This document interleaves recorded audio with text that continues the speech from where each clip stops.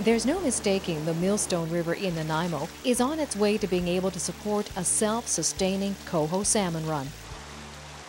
The offspring of the first coho able to migrate the entire length of the 14-kilometer river from the city's inner harbor to Brandon Lake completely on their own came back in the fall of 2010. For over 40 years, Fisheries and Oceans Canada and local stewardship groups had been trying to make the Millstone River and its 100 square kilometers of spawning and rearing habitat accessible to salmon. Stepping pools were created in the lower Millstone, and a fish ladder was built at the first of a series of waterfalls in Bowen Park. Despite the attempt to help the salmon get past the natural barriers, the coho had to be caught and transported upstream. Then one year, a plan was conceived to build an 800-meter side channel through Bowen Park, providing the salmon a natural way to get around the falls. The day after water was released into the new Millstone side channel in October 2007, Coho had begun using it. The side channel was a partnership project between the DFO, a host of environmental stewardship groups, industry, and local and provincial government. The community remains committed to the Millstone River Coho Salmon Run. In 2008, a siphon was installed at Westwood Lake to ensure adequate water supply in summer months for juvenile salmon that inhabit the Millstone year-round. Timber West Forest Company has donated $70,000 annually for 10 years to the Pacific Salmon Foundation for projects on the east coast of Vancouver Island.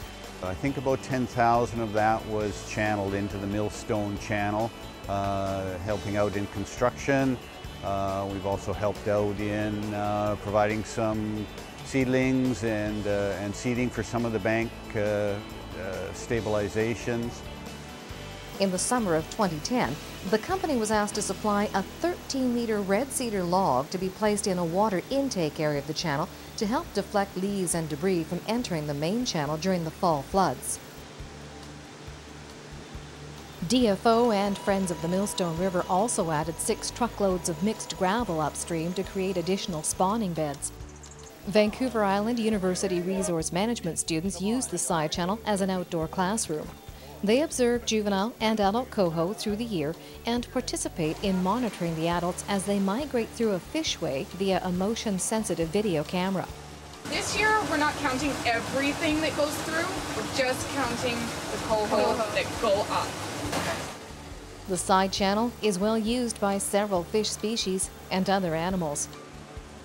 Coho, Chinook salmon, and cutthroat trout have been documented moving both up and downstream past the video camera.